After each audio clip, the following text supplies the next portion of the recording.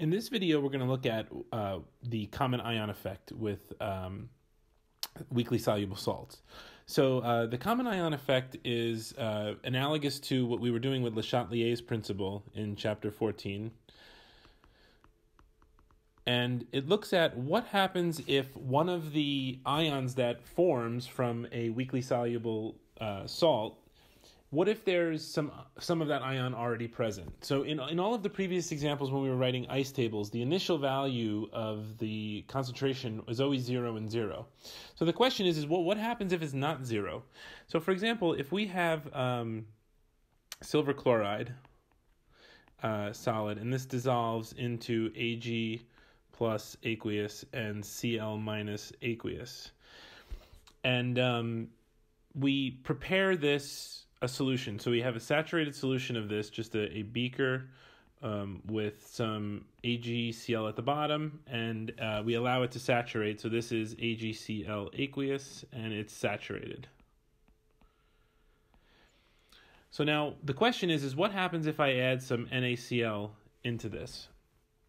So when we add the NaCl, what's going to happen is the NaCl is going to break up because it's soluble into Na plus aqueous and Cl minus aqueous. And this is going to be quantitative, meaning it's soluble, so 100% of the sodium chloride solid is going to dissolve. So now when we add this chloride, what's going to happen is we're going to artificially increase the concentration of chloride in the solution. So what the adding NaCl is going to do is it's going to increase the concentration of Cl minus. Now we know that if we increase the concentration of Cl minus, the equilibrium is going to have to shift to account for that. So what the equilibrium is going to do is if we raise up the right side, meaning if we increase the concentration of Cl minus, the equilibrium is going to respond by shifting left.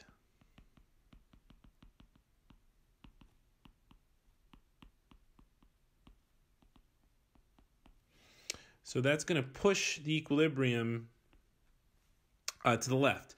So what's going to happen is we're going to decrease the solubility of AgCl.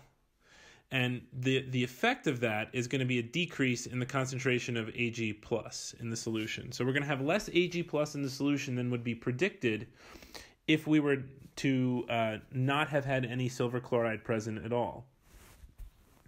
So that's the common ion effect, and that's the principle. What we're going to look at is a problem where we tackle the common ion effect quantitatively and see how that affects the ice table and the solution to the solubility problem.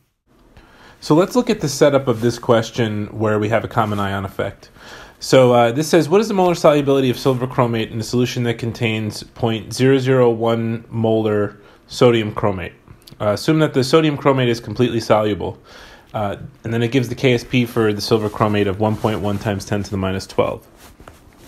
So the problem is basically saying is you got this solution, and you put some sodium chromate in. So sodium chromate's soluble, so that means that our concentration of chromate in our solution is going to be 0.0010 molar. And then into this, we put some silver chromate. And the question says, well, okay, so if you got some chromate hanging around, what's that going to do to the solubility of the silver chromate?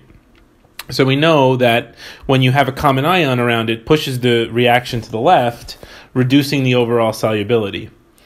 So let's look at actually how we deal with this from a quantitative sense. How do we calculate this in the problem? So we'll start by writing our balanced reaction. Ag2CrO4 dissolves, that's the solid, dissolves to give Ag plus 2CrO4 2 minus. Oh, I'm sorry. That should just be a 1, and the 2 is there. So we get 2Ag plus CrO4 2 minus. And then we can write our KSP expression, which is going to be that the concentration of silver plus squared times the concentration of chromate. It gives us our KSP. So now the question becomes, what happens when we write an ice table? So for the ice table in this case, we're going to have silver plus on the top, and we're going to have chromate on the top, And we're going to write our I, C, and E. And now for silver, we have nothing in the solution that's silver to begin with. But we, in this case, do have a starting concentration of 0.0010 molar chromate. That's in the solution from the soluble sodium chromate that was added. Now, interestingly enough, it really doesn't make a difference. In this case, we're adding the silver chromate to the solution that already has the chromate in it. You can the same exact setup would apply if you took the other way around. Would be you have a solution with silver chromate in it, and then you added to that some chromate from the sodium chromate. Both of these setups will be the same because the silver chromate is still equilibrating in that solution that already contains some chromate. So whether you start by putting in the silver chromate or you start by putting in the sodium chromate, it's the same problem. So this is going to be plus 2x from our stoichiometry, and this is going to be plus x. So we get 0 molar. We get 2x, and we get 0.0010 molar plus x. So we can bring those values over to the KSP expression. 1.10 times 10 to the minus 12 is going to equal 2x squared times 0.0010 molar plus x. So now we have to look at this, and the problem is it looks like we're probably going to have to do a quadratic because we have this term here where it's 0.0010 molar plus x. Well, it turns out that we can do a very similar approximation to what we do with acids and bases. If the 0.0010 molar is much, much greater than x, then we can basically say that the x is insignificant.